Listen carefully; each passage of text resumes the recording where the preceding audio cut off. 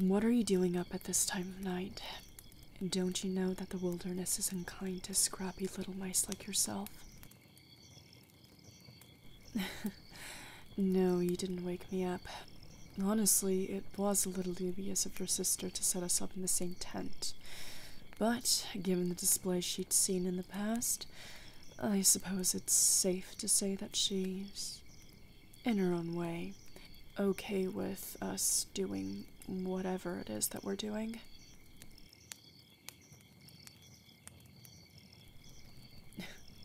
Good. Quite honestly, from briefly knowing her, she's probably just relieved that you're not entirely hopeless when it comes to social interactions of any caliber.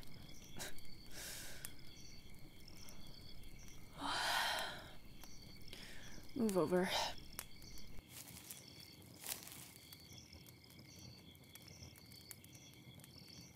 So, is this camping trip something you two do as tradition? I don't know. A lot of families have traditions or something of the sort. Oh. It's just a one-time thing. Let me guess. It was probably your sister's idea, no? I mean, most of the people who are on this trip are her friends. I think I might be the only exception.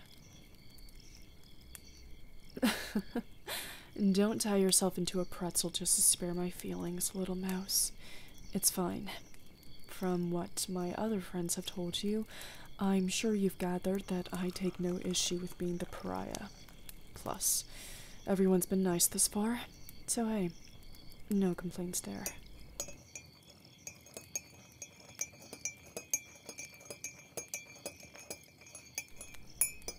What are you making?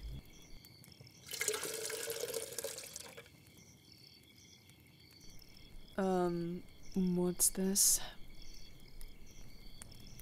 Hot chocolate? Where did you... You snuck hot chocolate powder out of the house with you, even after your sister expressly told you not to. Well, you are just full of surprises, aren't you? First, it's becoming the center of attention at Lake Valerie, and now, sneaking hot chocolate powder into the middle of the woods. Well, yes, that is true. Nothing wrong with a few modern conveniences, even if we are in the great outdoors.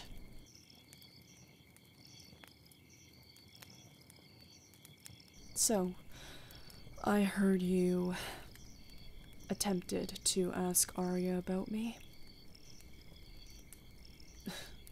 You don't need to explain. I know she's your sister's friend.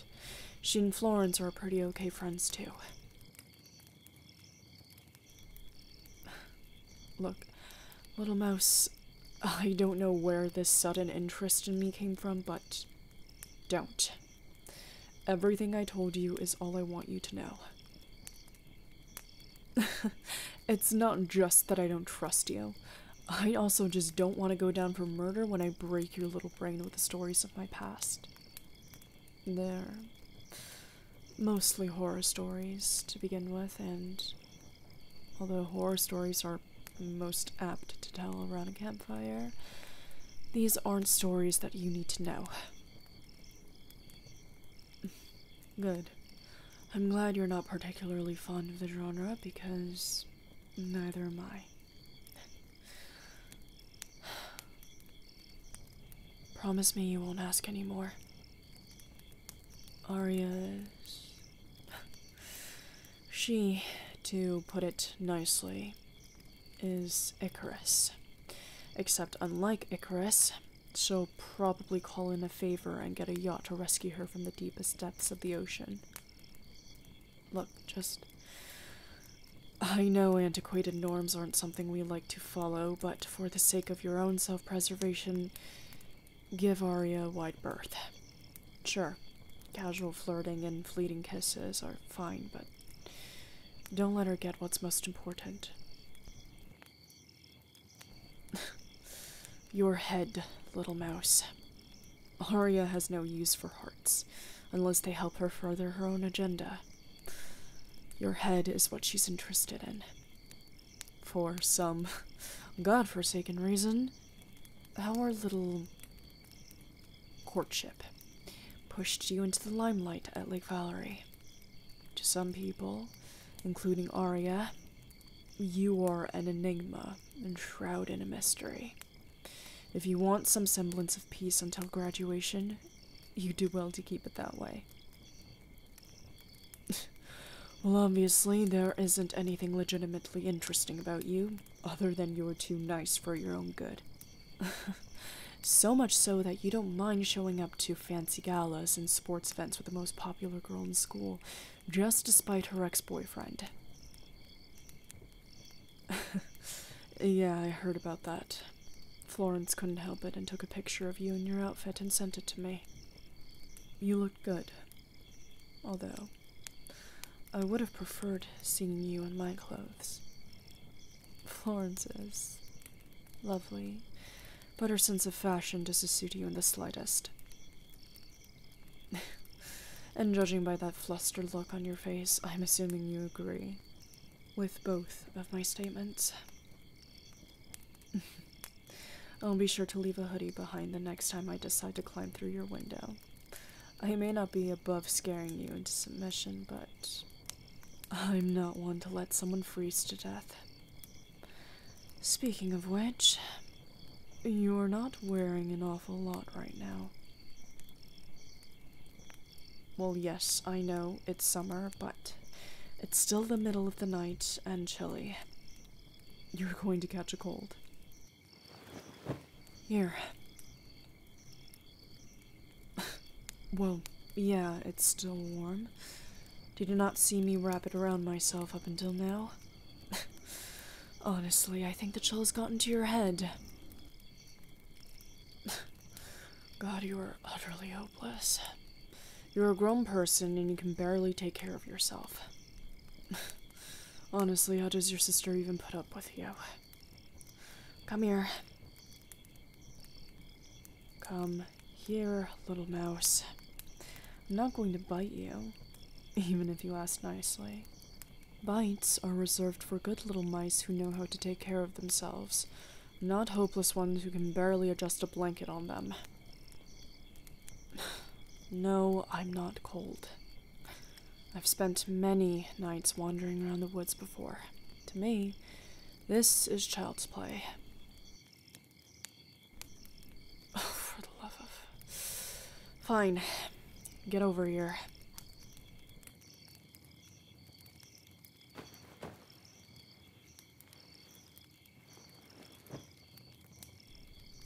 There. Now we're both protected from the chill. Happy now, little mouse? Good. I'm glad to hear it. Don't get used to it. You may have gotten your way tonight, but I can assure you that's not going to be a common occurrence.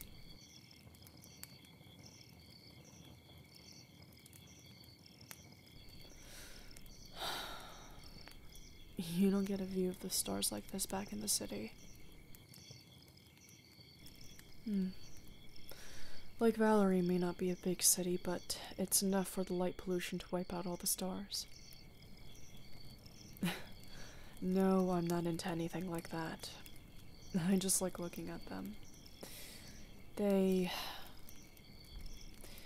remind me of a simpler time, when the only thing that mattered was to not stray too far into the woods so that you can get home before dinner time. I grew up in these woods. These woods were my playground. They were my sanctuary. Until they weren't. Regardless, that doesn't mean that I can't enjoy the little things that make me reminisce on a simpler time now. I'm sure you have your own form of solace, little mouse. Everyone does. Sure, you may be a shut-in, but you probably have something that elicits some form of joy, no? I know when I'm giving you too much credit, but I'm also not so arrogant that I don't recognize that even you can enjoy the simple pleasures in life. I honestly never told anyone about where I grew up. No, it was never relevant in any conversation. Besides, where you come from doesn't really matter in the long run. It's where you go that does. Of course, that's not to say that remembering roots isn't a good idea, but for me, other than the few blips in time where I could stop and enjoy the stars that twinkled above me, my roots served as a reminder, I suppose, as to why I need to fight harder than everyone else to get somewhere. I suppose I never stopped fighting, even though it's relatively safe for me to do so. I would thank you for your concern, but you're always so caring and kind to the people around you that you forget to be kind to yourself sometimes, no? Kindness in and of itself isn't a bad thing until it's used against you. Just like most things aren't bad in and of themselves until it starts affecting people. Of course, it is rich coming from me, but it is what it is.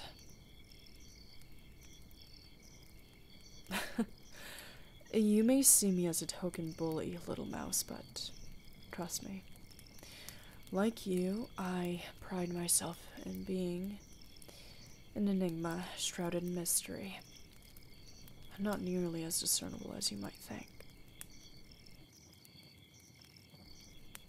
Got any marshmallows stuffed away in that modern convenient sack of yours?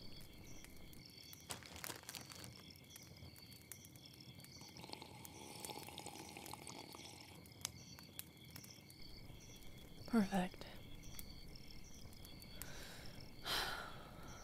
This is nice. What are you doing?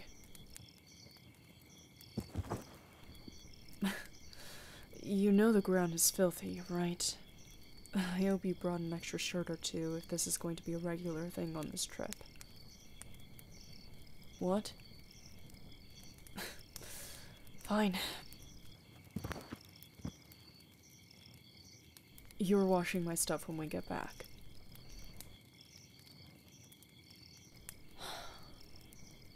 What time is it? Jesus, it's that late already. We really should get back and get some rest. I'm pretty sure your sister wanted to go on a hike or something tomorrow, and I'm really not in the mood to catch you if you accidentally trip over nothing because you're too sleep-deprived to walk straight. No. Oh? Aren't you afraid that someone may catch us sneaking about? No, we weren't sneaking around just a few minutes ago, but if anyone saw us now, they'd get the wrong impression, wouldn't they? I mean, sure, it's definitely normal to see me straddling your waist, getting increasingly more and more comfortable on top of you, but I didn't take you to be such an exhibitionist. I mean, I don't mind putting on a show, but... Aw, how precious. The little mouse is starting to get all cute and flustered for me again. Yeah? You want to go back inside the tent? Good. I'm glad to hear it. Although... I think I changed my mind. I think I want to stay out here as well. Just for a little while longer.